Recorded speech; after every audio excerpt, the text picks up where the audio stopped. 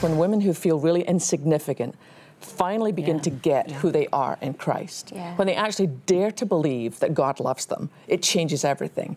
And this army of ragtag women that God is raising up all around the world, it doesn't matter if you're a size 2 or a 22, whether you're 18 or 68, if you actually get hold of the truth that God loves you and wants to shine through you, it changes the world. Yeah, when you understand that you are a daughter of the King, and you begin to really walk that out, then it changes everything. It changes your family.